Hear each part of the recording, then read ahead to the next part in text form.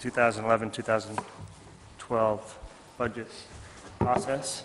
I think we'll begin. Ken offered to begin by giving us a brief review of the overview of the budget. As you know, the superintendent's recommended budget calls for a 2.2% increase in expenditures, or $447,719.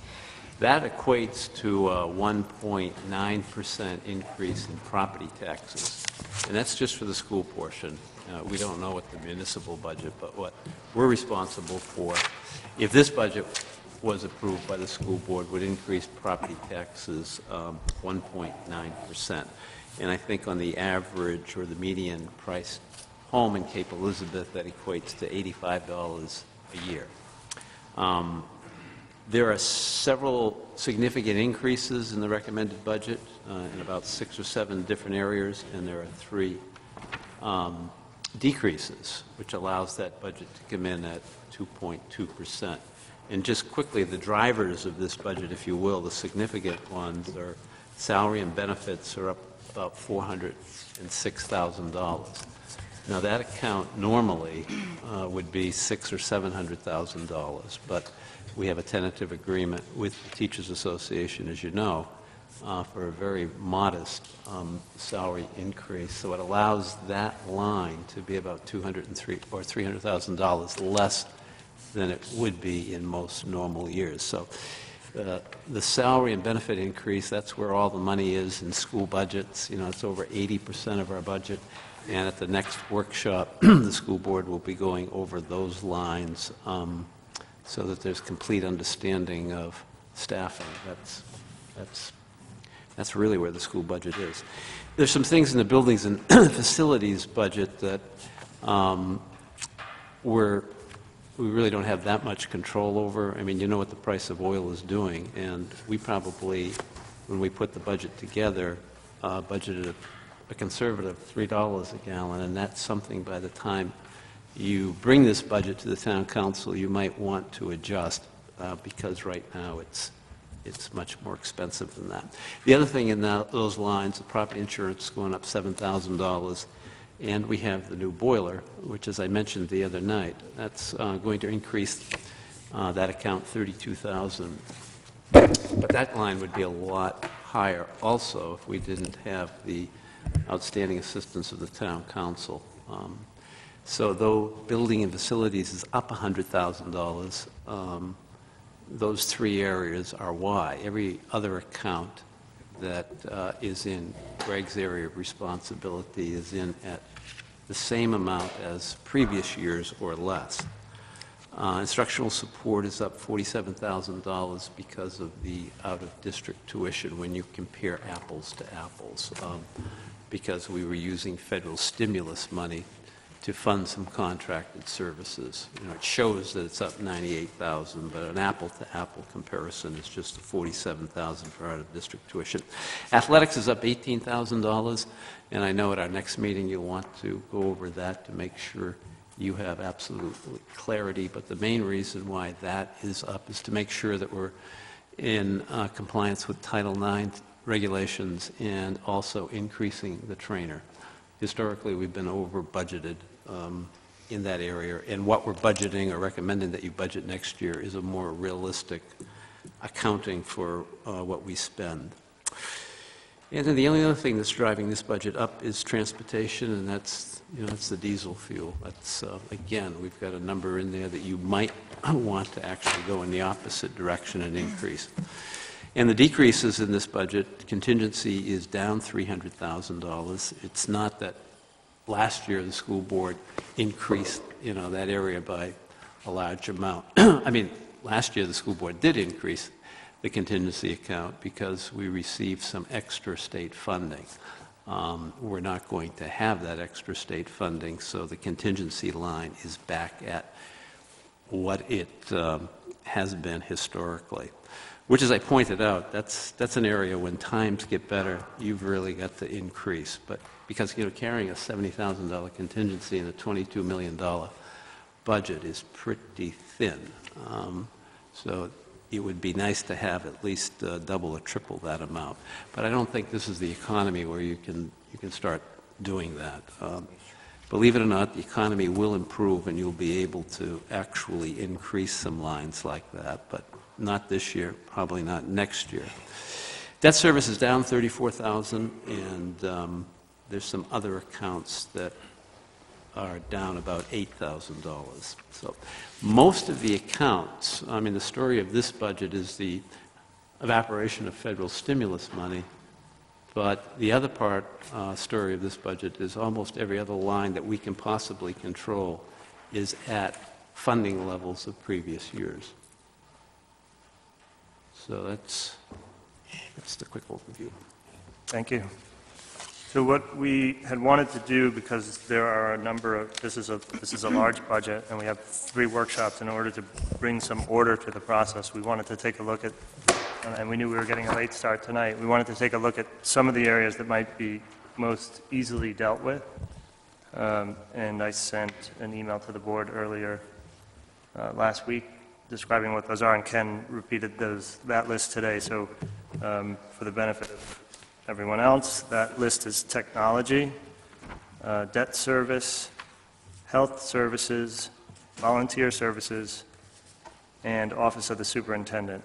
So what we'll be looking at tonight are those areas, and we've got 3 other accounts that we'll get to if we have time.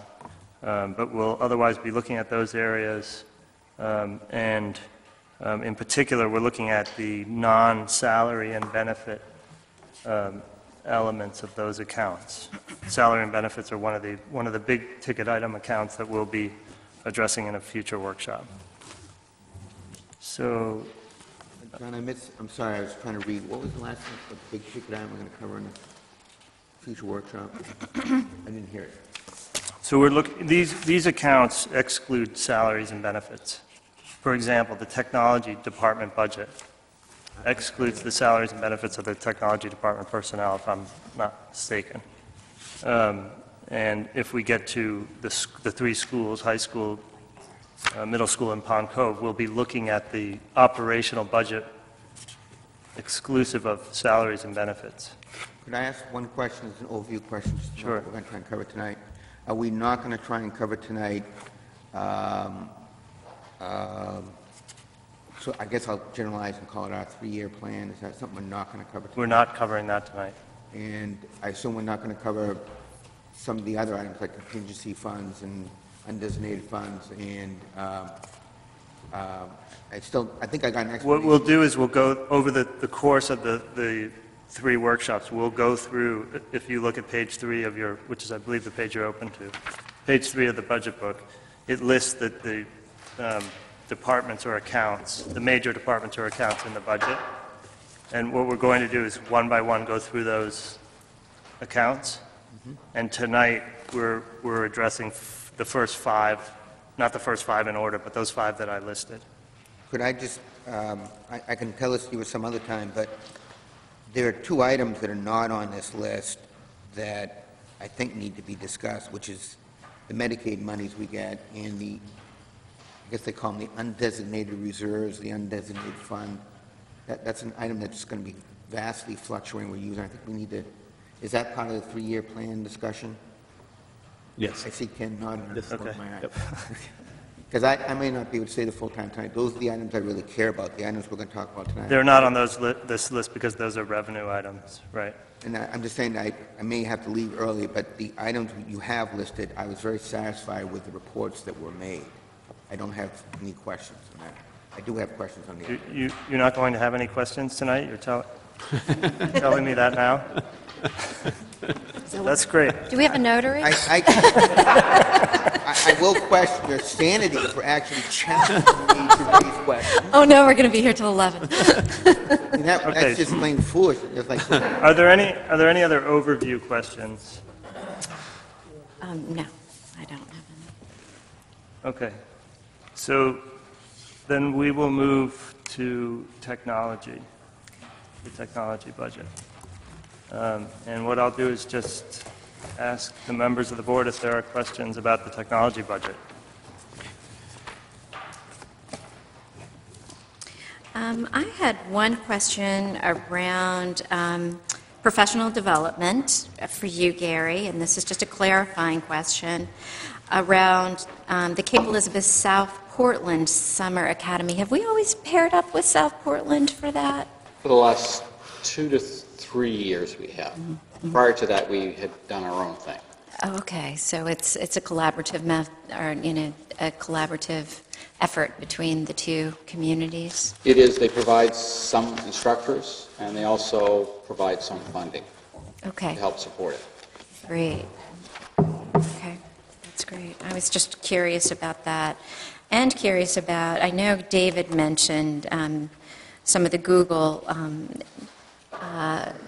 information, or moving toward Google. And do you have any idea how much money that's saving the district by moving us to a free service like that and cloud computing? We moved to Google for email. We had a previous email server was first class.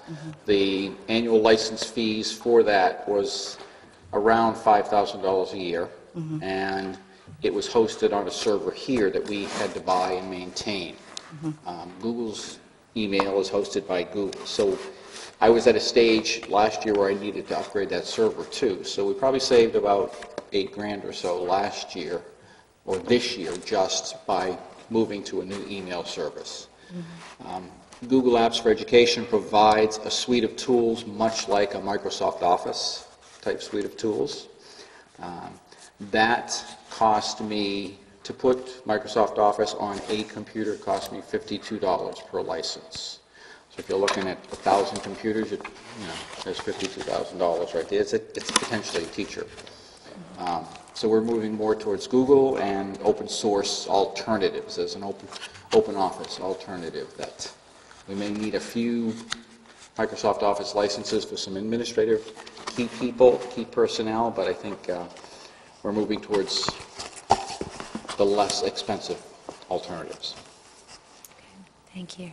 And if I could add, it should also be freeing up technology department people to, rather than installing Microsoft software on machines. Correct. Once you've installed a web browser, you have access to Google's applications. And Right, because traditional software you install on a machine, and of course there's always patches and updates and things like that that need to be applied. So, all of the labor that's involved with that disappears too. Google's updates happen by Google, and they just happen to appear in the browser. That's great. other questions? Michael? Yes, on the staff development line, it's $3,800 in the proposed budget.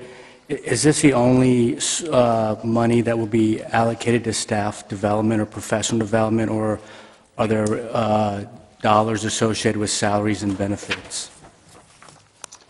For technology for the district, that amount includes the academy that we do at South Portland, that week-long academy, which any staff can go to at no cost. We provide that and host that here. And it provides about a dozen people to go to a local statewide conference. I'm biased, I'm the conference chair. I think it's a very good conference, and it's a good bargain for they get a good quality conference for what we pay, less than $100 per participant. So basically those two things are the biggest chunk of the professional development money. My thought, and I don't know how this works, but in 2008, 2009, we had about $10,000 in professional development, and I believe that was before technology integrators. Now your staff is larger. We've reduced professional development by almost 60%, even though your staff is large. And I think, given our reliance on technology, and it's a fantastic way to reduce costs in other areas, I think that's something we should consider, is increasing our investment in professional development, further supported by, we're moving from Microsoft, which probably has more customer service, than Google, which is more self-service. So that's one area, I think. I know we have a difficult economic environment, but the return you get on professional development technology is tremendous, and I think it would serve us well to really reinvest and at least on a per tech staff member get it back to similar levels it was a few years ago. Yeah, and the reason that it's down lower too, or the reason I can justify that it's down lower is basically part of the salaries of the tech integrators. I mean, that's what their job is professional development. So we're still spending some of that money, but just kind of in a different account.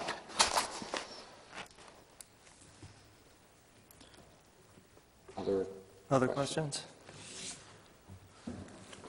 I guess I have a follow-up. The professional development in your budget is the professional development of your staff, right? Not the professional development that your staff provides to the teaching. Yeah, I haven't really included any professional development for my staff in these lean budget times. I have in the past, but I have not. So what is the staff development, though, is that conference? We have that one conference that they go to, okay. And we rely on some of the opportunities that are online that are less expensive and or free, is what we're doing. Okay, thank you. Any other questions? Will we see, I was glad you asked that question about the staff development. So will we see in the other departments, other staff development funds, but none of it will be IT related? Correct. But this fund really represents the school rather than your department. Did I? A large chunk of this goes to staff in all three schools. Right. Through the conference opportunity and the Cape Academy. I guess I wish that we could divide that and have any funds that came from the other departments be parentheses to put in those other schools under the other administrators, so we could honestly see what IT gets for staff for funding. There is money in each of the, that the building principals have discretion over for staff development, plus there's a pretty good chunk of money that the superintendent has for professional development. So we certainly are not going to turn down any money that you think would boost those accounts, because that's the biggest return on investment you can make is in professional development. Well, I guess that's what I agree. And following up on Michael's comment, it would seem, well, we've said it, so thank you. Can I ask a question, John? Just to break the rule. I can't help it. How long does that take? It's going to be real quick. Well, actually, Sure, go right ahead. How do we store our data? I mean, we're shifting to Google, which is basically cloud storage. Before we had Microsoft, which I assume is stored on backup machines and hard drives on individual computers. We still have some or both. If people are truly using Google Docs and Google Apps for Education, then Google is storing that data. We still have local servers where data is stored. Would you predict over time that as more people use Google Docs, we'll have less of a need for backup storage devices for our school system, and thus ultimately save money in the future? That certainly is the trend, the way things are looking. Thank you.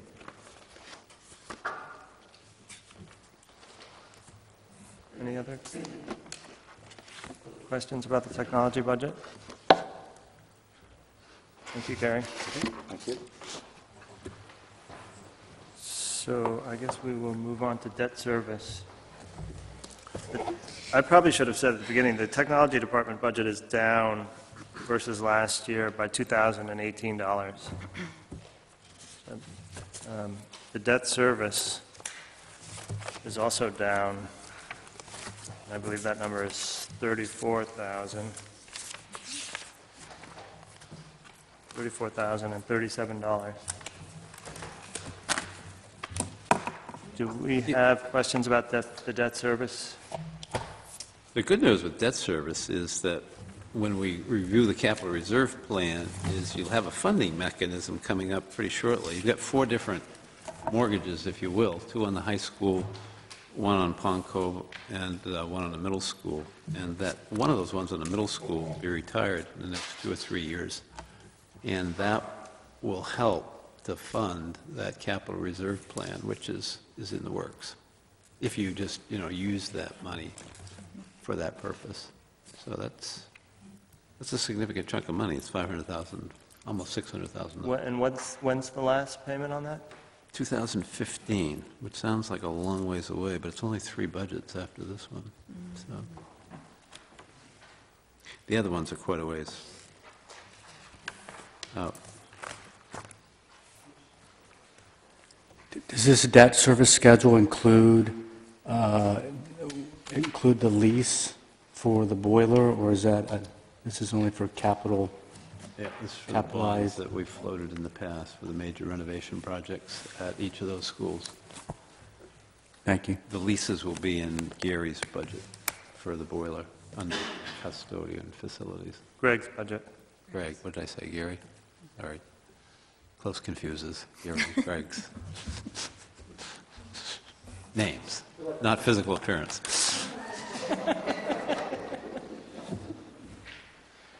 We're sorry. So these are all fixed bonds that we really have no flexibility. There's not anything we can really approve.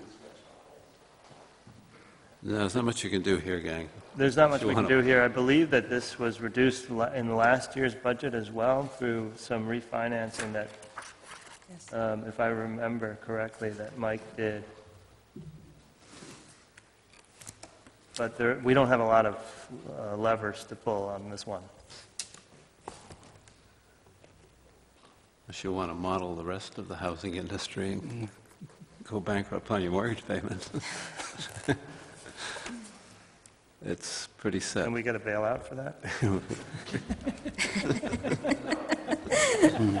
Actually, I think I have a pretty good question. Are the bonds such that we can't refinance them?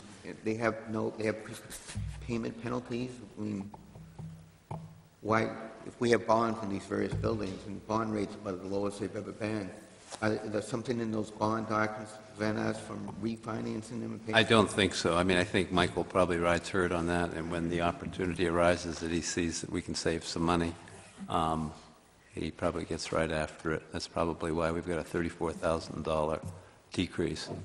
Am I anywhere near accurate, Pauline? You are. Okay, thank you. Okay, But they can be refinanced, but my thinking, David, is that Michael rides herd on that, and that's why we've got a decrease this year. And you weren't going to ask any questions on these accounts. and this is me asking no questions.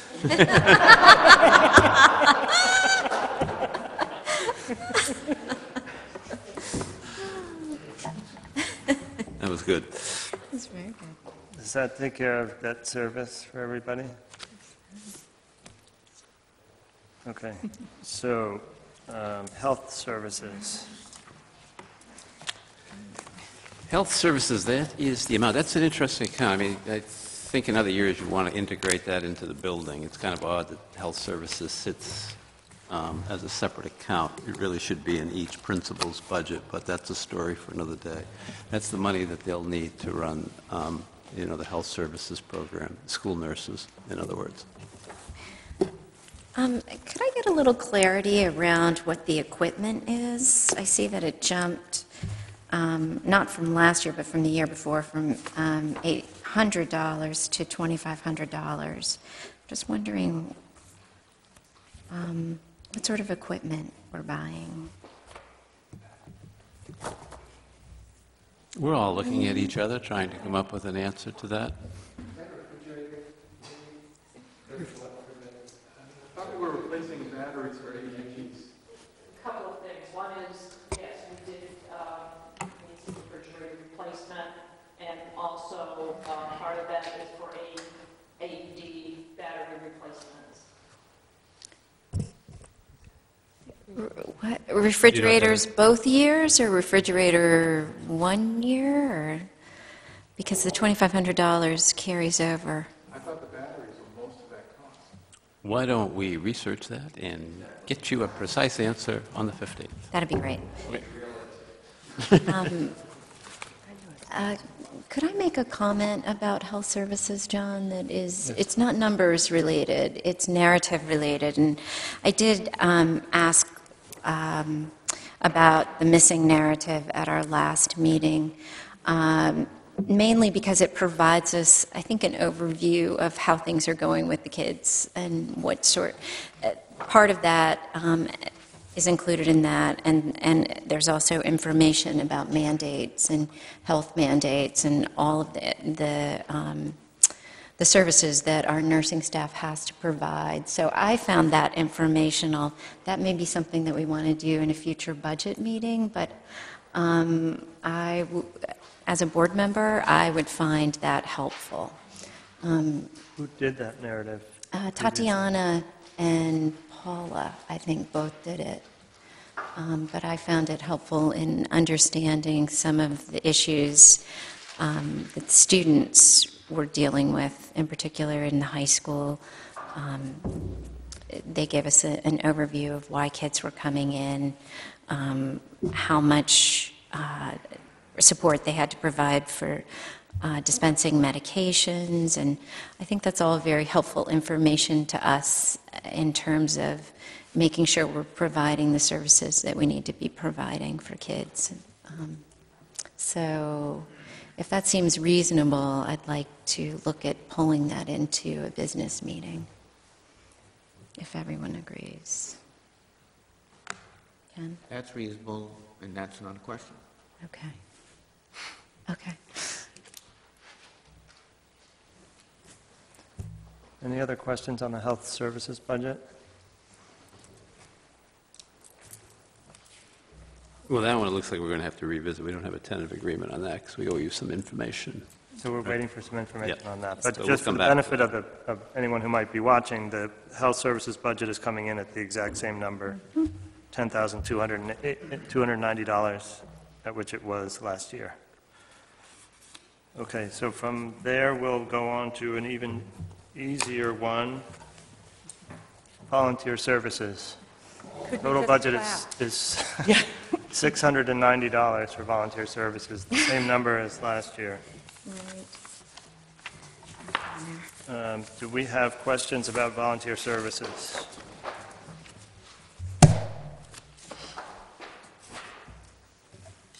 I would only ask the DLTs and the administration, is there anything in volunteer services that would be helpful? Because it reaches so many kids and affects, the volunteers reach so many kids and affect so many teachers in a positive way, and I'm sure administration, how can we support that, the community members and in Gail's work, how can we really thank the community members and show that they're really worth, validate them, I guess is the right word. So that's the only thing I would think, but I'm always seeming to add things to the budget, so if anyone has any ideas, I don't know, who would they email?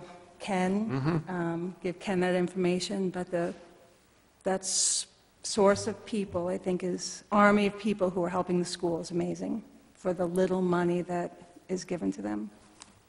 Yeah, Gail does a tremendous job with that program. It would be nice for the community to know, given their tax dollars, how many hours the volunteers work. We could probably put a figure on that to know what the community would know how much value is given to the schools that they're not having to pay for. I think that would be helpful for acceptance of any budget. It's 22,000. Hours? 22,000 hours, 900 different volunteers. Yeah. So When she does her annual report, she gives all that information in terms of numbers and dollars and estimated value. I think that would be, I think that's great. I think it'd be great to have it as part of our budget package to let people know that when they're voting on the budget, they're getting 22,000 hours for free. I mean, minimum wage, that's, what is, I don't know what minimum wage is nowadays, but that's about $150,000 anyways. That's pretty amazing. Yeah, it is. My only question is, well, I'll preface my question by saying that I think the schools, in my experience, is most deeply with Pond Cove, do a terrific job of welcoming volunteers into the schools and taking advantage of them. I've had experience in other districts where parents were treated much more frequently as a necessary evil.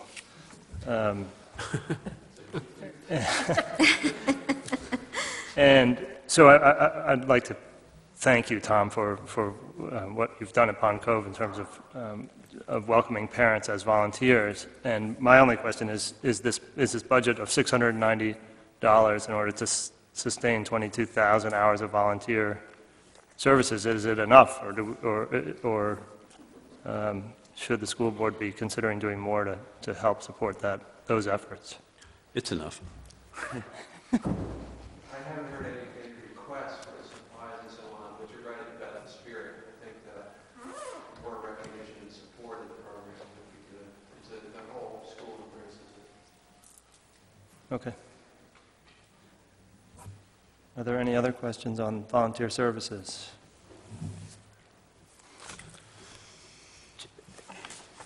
That brings us to the Office of the Superintendent. Yes, you should be glad that I'm not applying, because this account would be a lot higher. It's a meager budget that you have here for the Office of the Superintendent. But I'll let the new sheriff deal with that. In all seriousness, if you've got any specific questions, for the benefit of the public, the kinds of money that budgeted here, besides salary, are stuff like photocopying leases and telephone expenses and advertising, printing, dues and conferences for the superintendent staff. So if you have any specific questions about any of this stuff, and in all seriousness, I think it's a very good budget to support the new superintendent. I mean, it's not extravagant, but it does provide your new superintendent with access to what he or she will need. And this budget is up 0% over last year. It's the exact same number. Questions? Do the legal fees in the Office of the Superintendent include all the buildings, including instructional support, or? Instructional support's the only one that's separate. They've got a separate budget line. It's about, what was it, 8,000? Okay. So our total legal expenses are 27,000. That's what we budget. Can I ask, and I asked this when we were talking, I think 8,000, my personal view is 8,000 is small for IS. That is just inherently a litigious area. Can I point something out, David? Yeah. It was $8,000 because the board took it to $8,000 last year, because they wanted a handle on what was coming in. That is not a reflection at all on Dom's responsible budget planning. I don't think my comment was No, that way at but all. I didn't want anyone to assume that IS was not putting the money in their budget that they should be. I think Dom had asked for a certain amount the year before the board took it. I don't know, is this ringing a bell? It's ringing a bell, and I could take this down a path which will cause conflict, so I won't take it down. Yeah. 8,000, we took it down to 8,000 with what we wanted reports. Right, right, but that's why it's at 8,000 now. And if it's lower, that's because Dom was asked to present what he presented last year, or what he had last year, and that was a board decision. Okay, can I ask my question now? Because it wasn't about the 8,000. It was Okay. about, for the total use of this system, we have 8,000 plus was $27,000.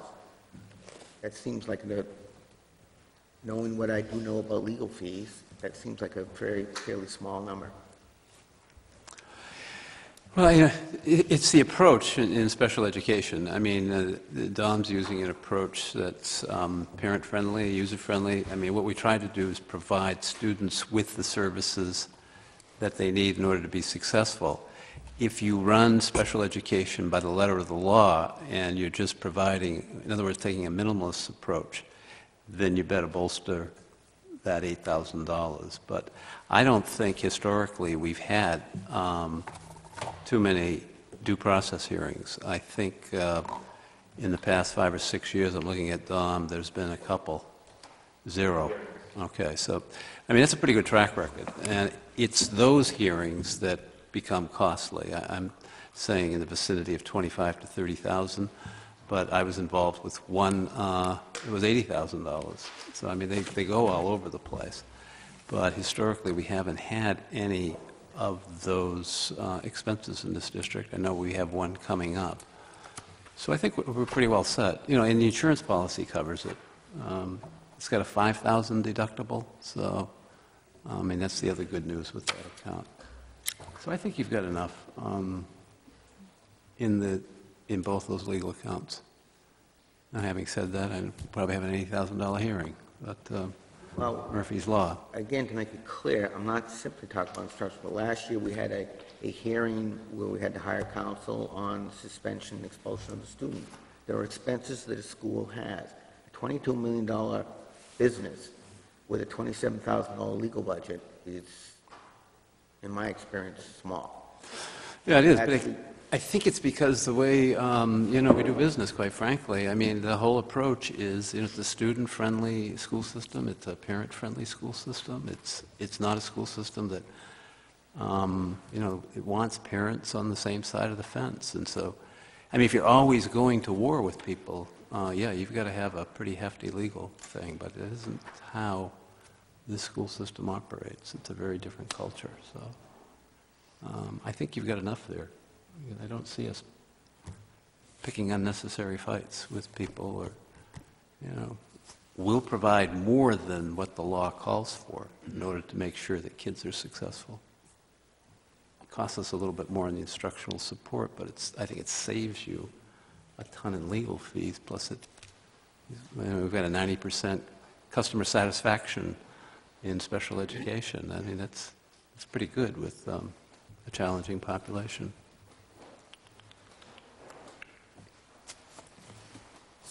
Other questions about the superintendent's budget?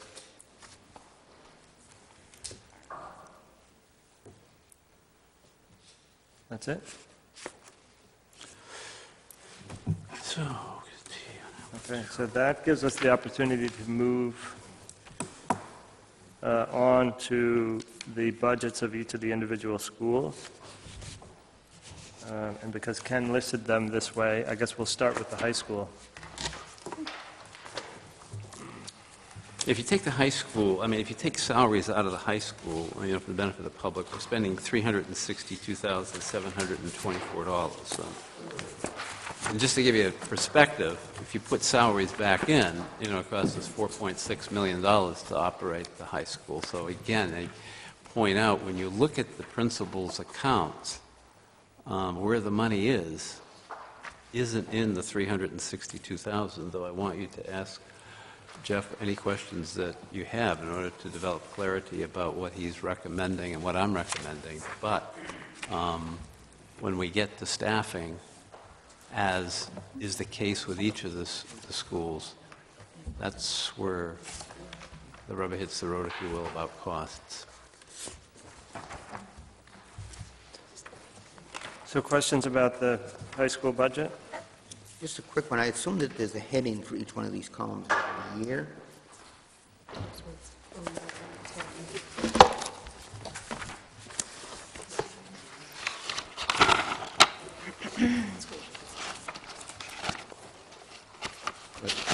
You understand what I mean?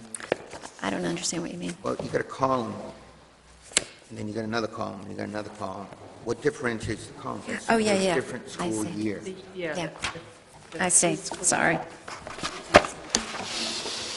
So There's no heading on, The last one is a proposed one. Okay. So I bet. Yeah, start so you at can label full code. those 9, 10, and 11. The first column is the budget from 2000, is fiscal year 2009. The second column is fiscal year 2010, which is this year, and the third column is The difference. I mean, the fourth column is different. the fourth column is the delta, right, between 10 and 11. Money change and the percentage change. Mary? I have a question around any program changes. They're not listed in here, and we frequently get asked questions, and so if it's appropriate, I'd like to ask you if there are any program changes in this budget that we would want to know about. There really are not.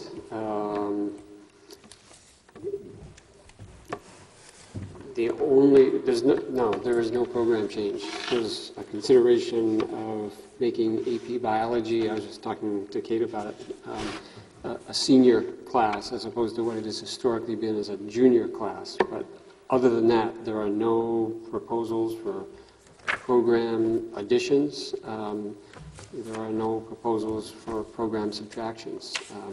Our kids will be signing up for classes over the next several weeks. We're a couple weeks away from starting it, but they'll be signing up for classes before the April vacation. And then we always, from time to time, have to respond to particular signups. If there are, for example, not enough students to sign up for a particular class, then we wouldn't offer that class, but it's not anything that we plan for. That's the kind of the normal course of business. But there are no proposals for new programs or deletions of programs of any sort.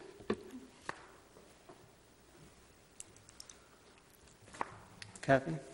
Question about the parking fees. I guess that would be under you. Yep. Last year, the school board decided to institute $8,000 in parking fees. I'm interested in how much you collected of the $8,000 and approximately the amount of time it took you and your staff to do that. Sure.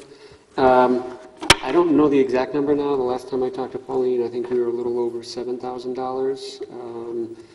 As students get vehicles or kids get driver's licenses, there is a steady trickle, I guess, of additional fees that come in with students. Quite honestly, when the weather gets warmer in a couple weeks, Mr.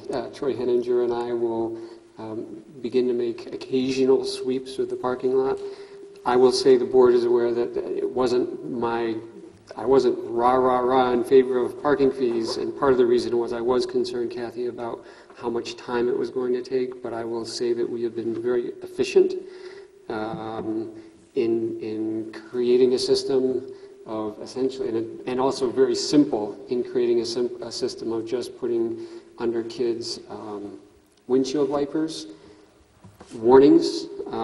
We didn't go crazy at the beginning. It was a process of education, and then we had, I think, at least 2 warnings that we gave to students under their windshield wipers before we began to get a little more stern.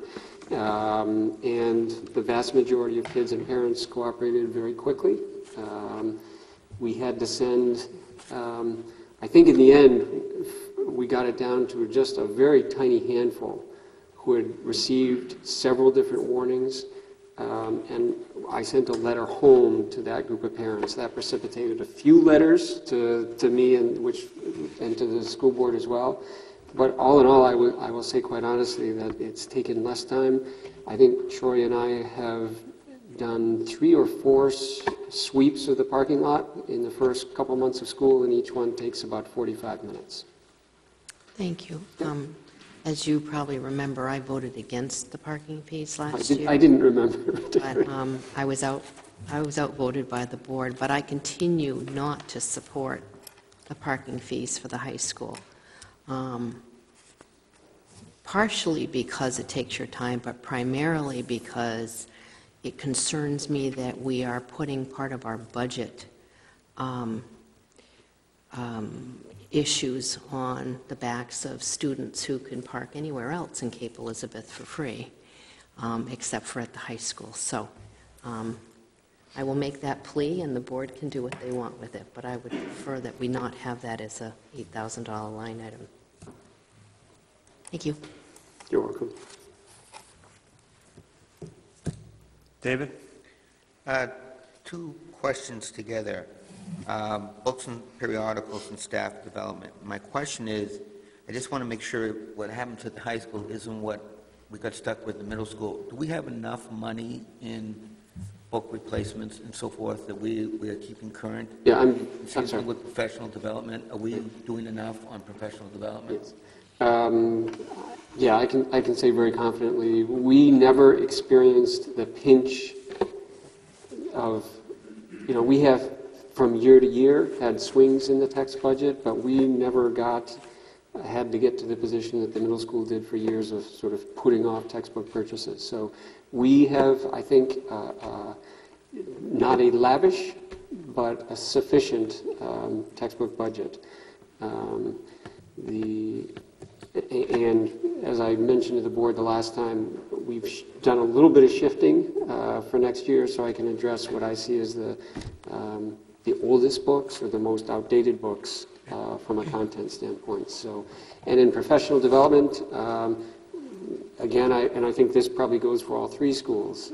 One of the areas that we have not proposed over the last several years, despite budget cuts, that we should cut is professional development. And I'm always, one of the exciting things for me coming out of various school board budget meetings over the years is that the board has never asked for that or addressed it. I think we have a healthy professional development budget that is a great investment in instruction and curriculum for teachers.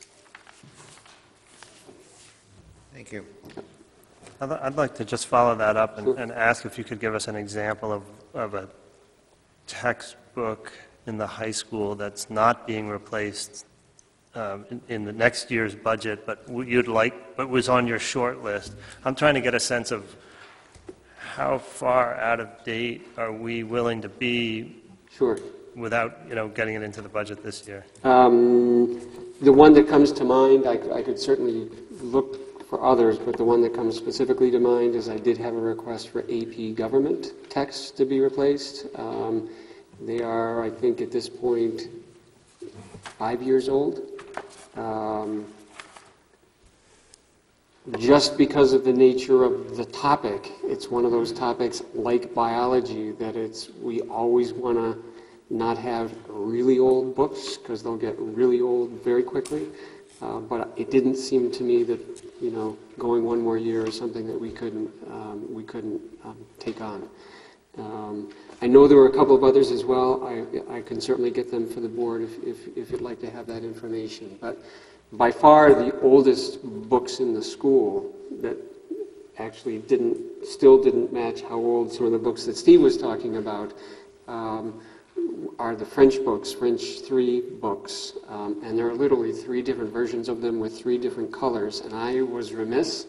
And so different teachers use different versions of the book.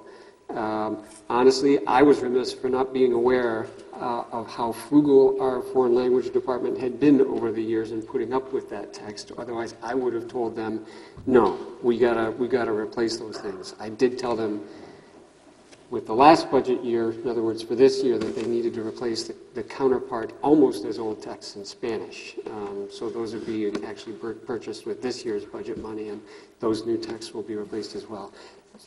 So again, I would say that, but those 20-year or 20-plus year texts are a very rare exception at the high school. I think our books typically are, we allow them to go, depending on content area, depending on subject area, 5-7 years, something like that.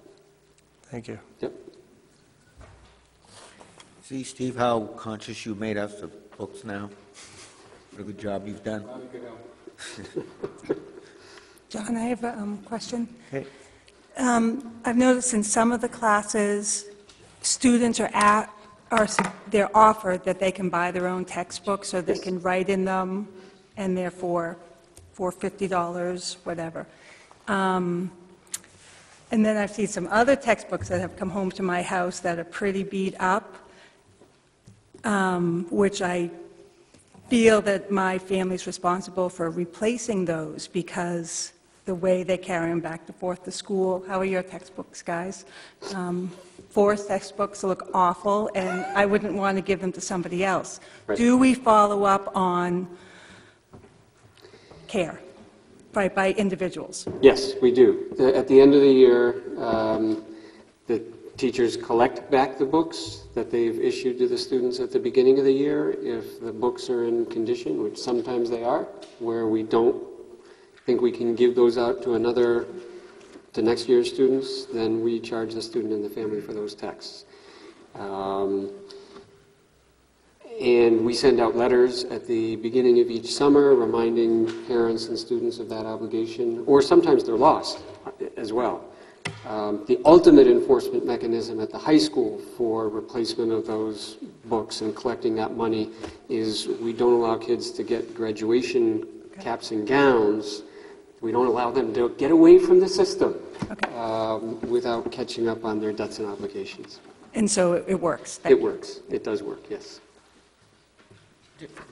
I'm going to ask one follow-up question. I'm just surprised that if I have the right line, that $1,500, it's called staff development, is that professional development? I think you're looking at, I think that's probably the office of the principal, David? Is that where you are? I think, because 1,500, I believe, is what is in my head, is staff development, that is for the office of the principal, that's for the assistant principal and myself, David. That's what that's for. The larger staff development monies are on the next page, at the very top of the page. There are two accounts, they're the two accounts in the third column over that total $26,570. Thank you for pointing that out for me. I didn't think that, I wasn't sure why you were so happy with $1,500. No, I would not be happy with $1,500 for the entire staff. I didn't read it correctly, sorry. No problem.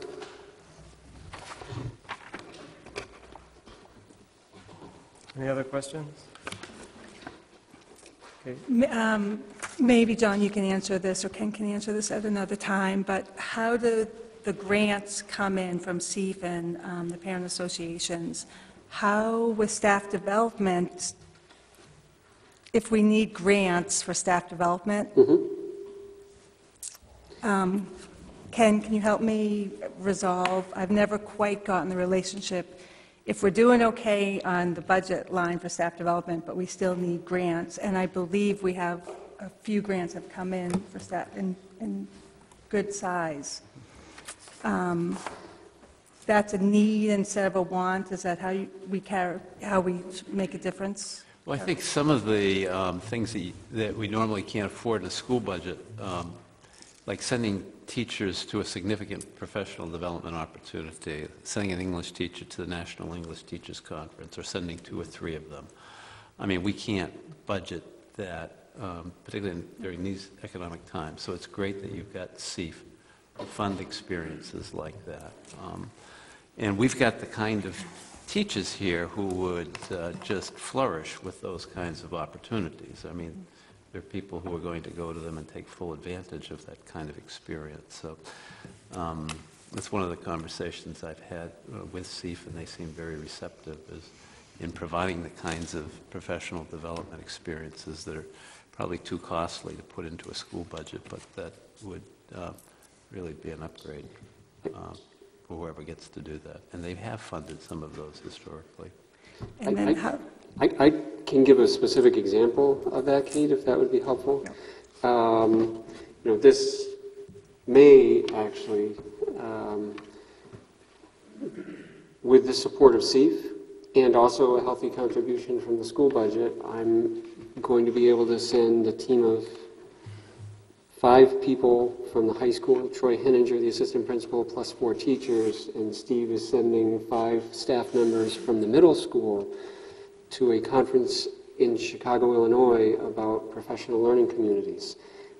We are building sort of the critical mass of teachers who have had that experience.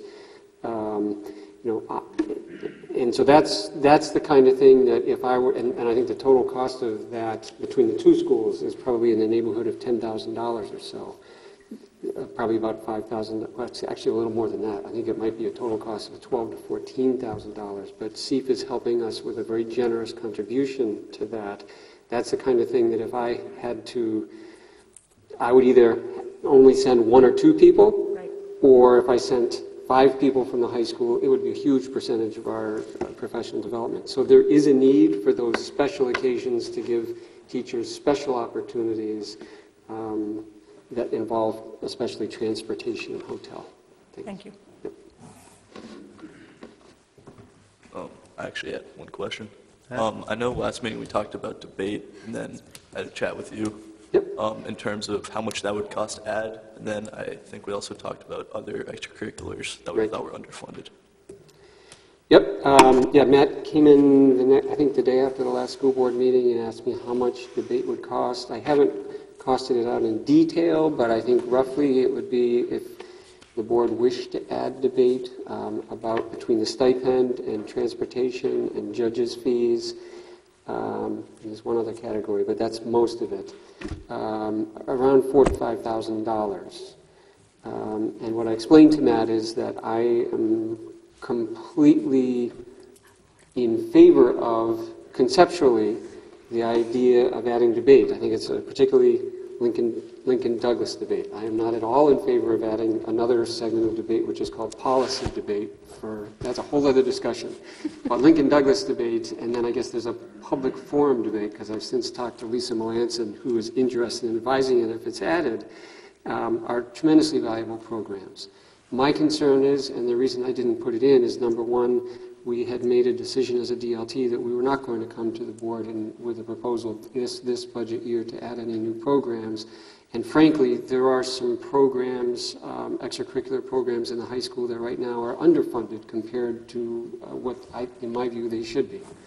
One of the ones that, ironically, is underfunded is speech. And that is the result of the incredible growth in the speech program over the last couple of years. It's not a victim by any means, but there is not as much money in the budget to support the speech program. A couple of others as well. World Affairs Council.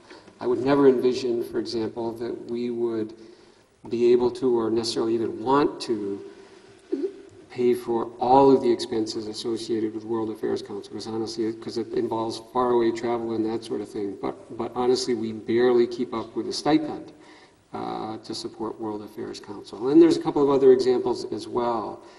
So the reason I didn't put in debate is, number one, about the nature of this budget year and some competing considerations from other extracurricular activities that, in my view, are underfunded to begin with. But if the board wants to tell me to add debate, it will not, I won't be opposed to it. But that's roughly, I think, what it would cost. We would prefer, I mean, if it's no different than budget reduction. I mean, if you feel like the budget is too skinny, give me an idea of how much more you think the community can afford, and I'll prioritize where I think the priority would be with those extra funds, as opposed to you picking and choosing your special projects. I don't think that's a good way to do budget addition or budget reduction. You don't have to pay attention to what I say, but you've got to give me the opportunity to present to you what I consider the priority for extra funding. Debate might be on there, but I think you've got some other things that are bigger priority items.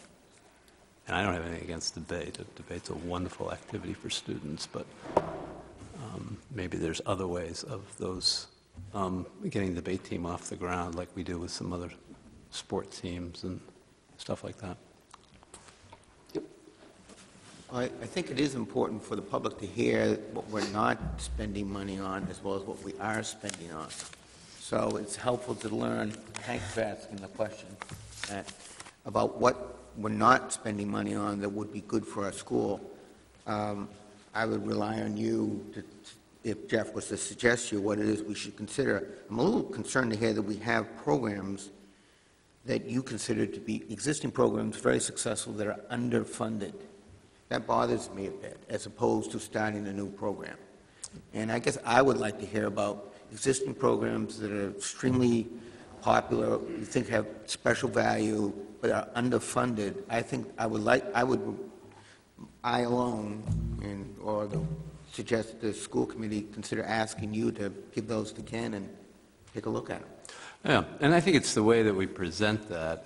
We can't do it in a hand-wringing, the sky is falling approach, because you've got a budget that's going to support a high-performing school system here. And to think that schools have insatiable needs. You're never going to be able to fund all of our needs. But be glad to point out some things that are underfunded. I mean, if you turn to athletics here, if you just look at what the fundraising goes on in this community, that will lead you to the answer to your question. There's tremendous amount of fundraising going on here. And some of it goes to that needs to want, not to want, what I talked to you about before. Right. I really think that's where you could spend some valuable time with the new superintendent, really getting a handle on what you think as a school board you should be providing and what you should be relying on CEF, booster groups, and others. I was actually thinking more micro. If we have a program, it must have already meant the need column. To have it underfunded bothers me. As to whether or not you have a new program, then it is a need versus, I can never remember your second prong. Want. That's a completely different discussion. But if we have an existing program that's underfunded, I guess that bothers me. And I guess I would just say that the school budget, even for the last few years, as things have, as we've had difficult budget years, really we've been doing okay, and perhaps you're almost asking me to highlight some just minor tweaks that I make from year to year to increase transportation here or to increase this there. For example, over the last few years, despite terrible budgets, I have increased the science team has become incredibly popular, and I have been able to direct a little bit more money that way. And so those are kind of the minor tweaks that happen kind of behind the scenes to try to take those things into account. And I think the budgets that the board has approved has allowed us to continue to do that, I guess slowly and quietly, but to great benefit for the students.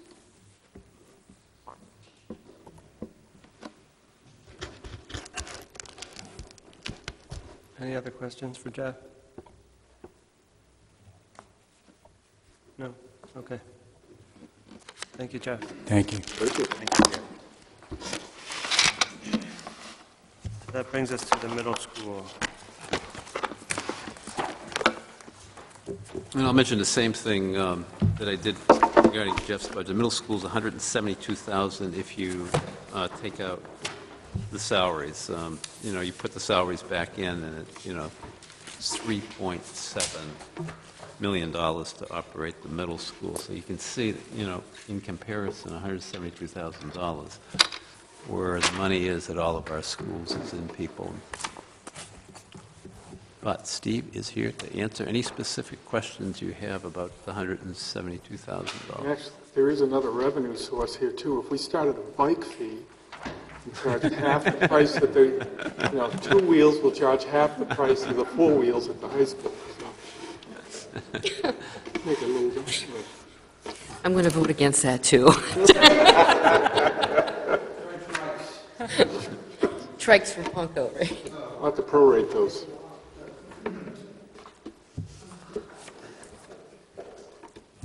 Questions?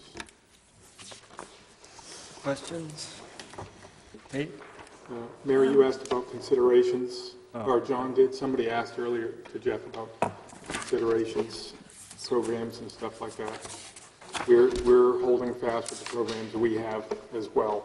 We've got one consideration on what RTI should actually look like for our 7th and 8th grade next year, but we're still working through some ideas, but there's no additional programs and things like that.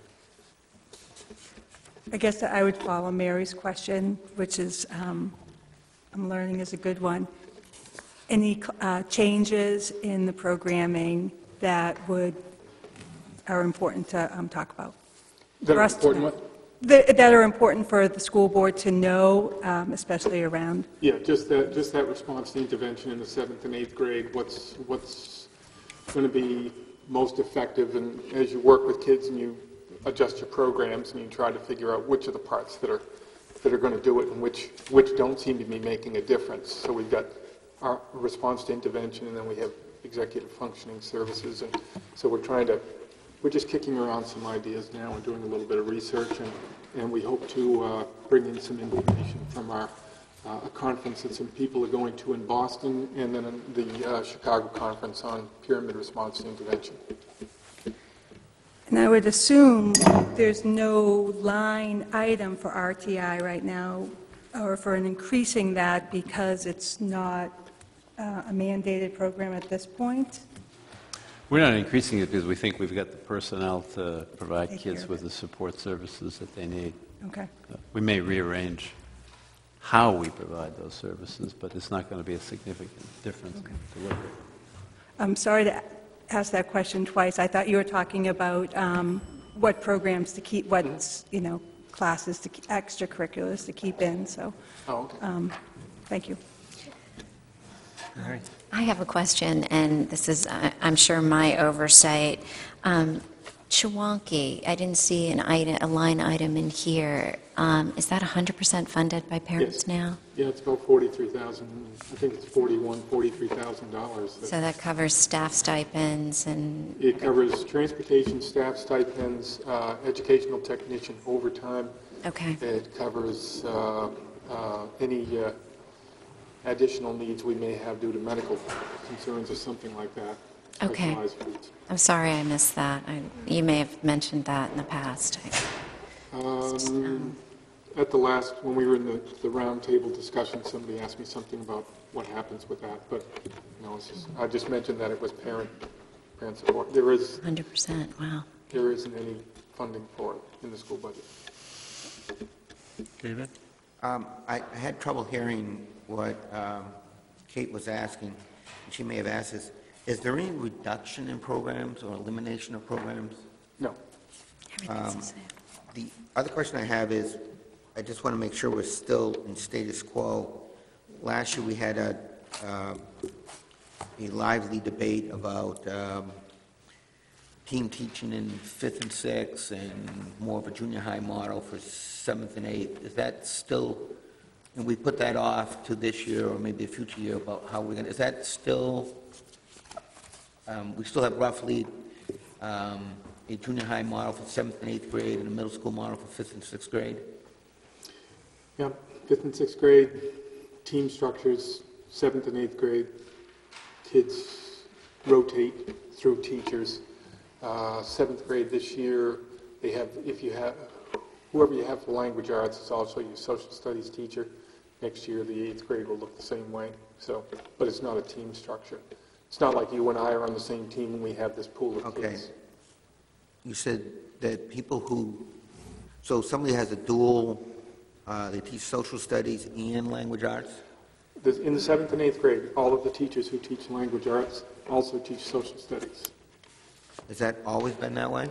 In the 7th and 8th grade, almost all the time, but there are some teachers who were, for instance, Deb Casey, not this year, but in previous years, has been math and social studies. But this year, they're all aligned for language arts and social studies. But I guess, that's not something that's happened in the last couple of years. It's been... This year is the first year that's been true of every case. It's mostly been true other years. But for math and science, you get a math teacher teaching math and a science teacher teaching science. Yep. And And those people teach two subjects, so there isn't anybody, I don't think there's anybody who's teaching just science. So if you're in this particular math class, and that person teaches that math class, you may have that person for science, but it's due to scheduling and trying to fit your classes in. So you have It's not by people design. with teaching, I can only use a term I'm more familiar with, dual majors, And they're teaching math and science? You only have one person in the 7th and 8th grade who doesn't teach, who is not teaching this year or next year, so far in our preliminary schedules, to teach more than one subject. And that's because we have more levels of math, so I need Deb Casey, who's in the 7th grade, to also pick up an 8th grade math this year, and she'll probably do the same thing next year. I guess I'm tired, I'm getting slow, or I'm getting slow and I'm tired. David, there's no changes to how the middle school's been operating. I don't know if that I helps. thought he just told me that there was. That's what I was trying to figure out. No, I didn't hear him say that. I think historically, the way the middle school is going to operate next year is the same as always has been. Does that help? No. I think the only change that, I have noticed it, and you said this, was that social studies teachers teach English, correct? Yes. And English teachers teach social studies? That's that far. And I Okay. heard math teaching science and science teaching math. Well, almost everybody in the school has always taught, same as every other year. Almost everyone in the school has taught 2 subjects, and we're continuing that. And so there's not a change in any kind of plan on the fact that almost everyone is almost entirely dual certified and always has been since I've been at the school. I'm mindful that we're at a budget workshop, so some of the issues maybe that are outside the scope might be a better venue to discuss maybe some of these questions, and I'm mindful that you've been here a long time. I just had a couple budget questions I thought we could get to. I saw in software, the software budget for the middle school is Yes. a bigger number than it is for the technology district-wide, and I'm sure we need to research it, and if there's not an easy answer, that's just something that was curious. Yes. On We have, because we're at the middle school, we have the laptops, the one-to-one. So we have a number of site licenses that are paid for out of this account. We have explorelearning.com, Discovery Education, Health, Discovery Education, Science. We have Plato site licenses we share with Dom, Lexia site licenses, BrainPop. So all of those pieces, IXL Math, they're all paid out of this account. If the laptops were at the high school, you'd see that same number applied to the high school. Thank you very much. Did you have another one, Michael? No? Anyone else? Did we get a vote on that bicycle?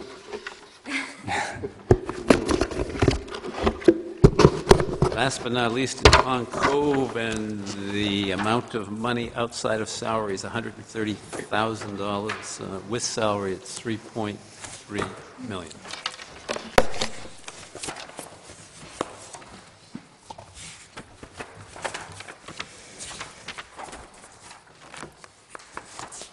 At Pond Cove, you might remember, because of enrollment decreases, we're able to eliminate one teaching position, and we also have a half-time reading teacher that was funded with federal stimulus money that we will not be funding next year. Okay. So Pond Cove, because of enrollment swings, are down 1.5 teachers. Ken, did you anticipate questions on those staffing No, just sort of, issues tonight, or you just wanted to give that over? yeah, setting the plate Okay, because I bet, I trust we'll have questions along those lines, but I thought that was Yep, not tonight's. Okay. good point. Other questions? Tom, I know you tried to explain this at the last meeting, and I'm just learning, but maybe just comment on the staff development, reading recovery from 0 to 6,000, just for informational purposes. Right, that's an official national program, so in order for us to sustain membership in that for professional development and be part of the data collection service that they provide, it's $2,000 for each reading recovery teacher. That also supports the reading recovery network in Maine and other states, too. Thank you.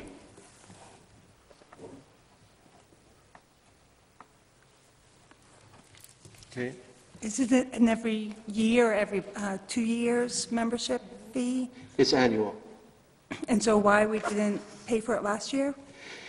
We did, but in the budget trials and tribulations, it dropped out as a line item, so we had to take it from other professional development. Remember all the negotiations we went through? And then when it came, it finally showed up in print, it was missing, so we had to use professional development funds to do it.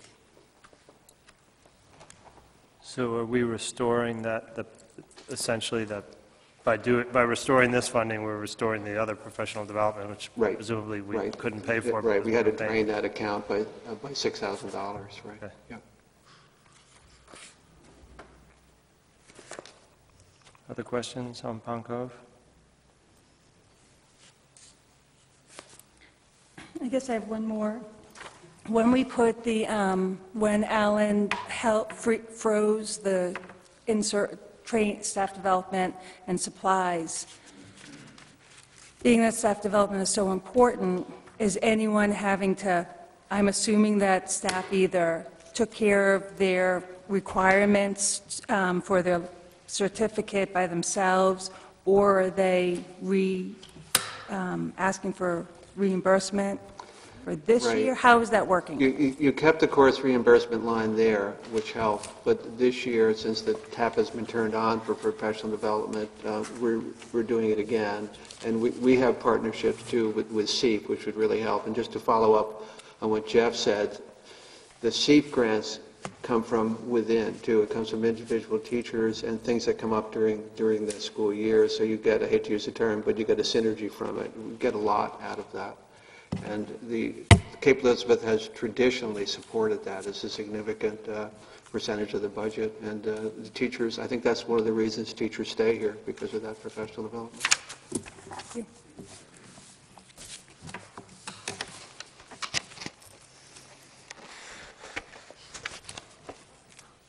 No other questions? Well, thank you for your kind comments about the volunteer program. That has helped sustain us, too, through the tight budget years. And Kate's description is accurate. It is an army of people in and out. And I was shocked to hear that some schools don't welcome parents in school. We really depend on it. Thanks. There are also many non-parent volunteers in that army. I know community members who are not parents who are giving their time. It really is remarkable. It's a great thing to do. Yep. Thank you, Tom. Yep. So I probably should have just summed up after each one of these accounts to ensure that we were essentially arriving at a tentative agreement. And I didn't do that, so I don't know. I think that's what we've done, but I know there were some open issues. Kathy, for example, had a line item in the high school budget, or a revenue item in the high school budget that should like to see change. I don't know how we want to approach sort of addressing that kind of thing. Well, I think you've got tentative agreement on all of these accounts, with the exception of health services. Where we're waiting for something. Right. So that's what I have in my notes, too. But so unless, I mean, that just means you're saying these, for the time being, are good, and we're going to focus on the big-ticket items starting at our next meeting, with the exception of health services, and you can discuss Kathy's idea when we do the 3-year plan on revenue, because that's part of the revenue picture at $8,000. So. Okay. Is the board comfortable with that? Sure. The only question I have is, we did raise, but I didn't see any consensus on, unless Ken gave us our consensus, about possible underfunded extracurricular activities at the school. Is that something that we were going to have Jeff come to you about, or did we decide not to do it? I didn't hear any decision on that. Heard that raised, but I didn't see us make a decision on it. We can discuss, how you want to proceed with that. The only point I made was, if you want to add money to the budget, I want crack at how that looks in priority. And you can, and I use debate as an example. You know, that might not be at the top of my priority, putting money back in. So that's the only comment I made. As far as unfunded thing, you know, we can talk about at our next meeting, some things that are underfunded. And at some point in time, you can ask me, if you had more money, where would you put the money back in, as opposed to asking the principals. I think it's much better to ask the superintendent that question, because the superintendent has a K through 12 perspective. Tom knows what the priorities are at Pond Cove, Steve knows what they are at the middle school, and Jeff knows what they are at the high school, but the superintendent knows what's the K through 12 priority. That make sense? It does for new programs. I guess my question was, what are we going to do about underfunded programs? Are we going to just drop that one, or you and Jeff? Yeah, I'd like to drop it, but if you guys want to discuss it, we'll discuss it. I guess, I don't think we have a resolution. I've raised it. I thought Jeff would talk to you, and I think the resolution that Ken is proposing is that if the board believes for any reason throughout the course of this workshop process that there is insufficient funds in the budget, that the board ought to advise the superintendent of that belief, and that the superintendent will come back to the board with his recommendation for how do I raise that? Because I have heard that there may be some underfunded extracurricular. How do I raise it so we ask him to take a look at it? I think we're going to arrive at that by the end of our workshop process. We're going to have to arrive at a sense of whether we believe this is an appropriate budget, or whether the budget is too low or too high. And then if we arrive at one of those latter two, we would ask Ken for his recommendation on where additional funds would be taken out or put back into the budget. So when he summarizes, or you summarize that we're all okay with all three schools, that doesn't moot my question about whether or not some extracurricular activities are underfunded? Can I make a suggestion? I'm mindful we've gone through maybe 15% of the total dollars in the budget. So I think Ken's point is when we look at salaries and benefits that are 80% of the budget, and some of the revenue items that you had mentioned, David, we'll have a broader perspective on what are total areas we want to pursue, and then we can prioritize, you know, in terms of what warrants follow-up work. That's fine with me. I just don't want to foreclose, which is what I heard. Tentative agreement, I think, in Ken's email, you know, tentative, that nothing's completed.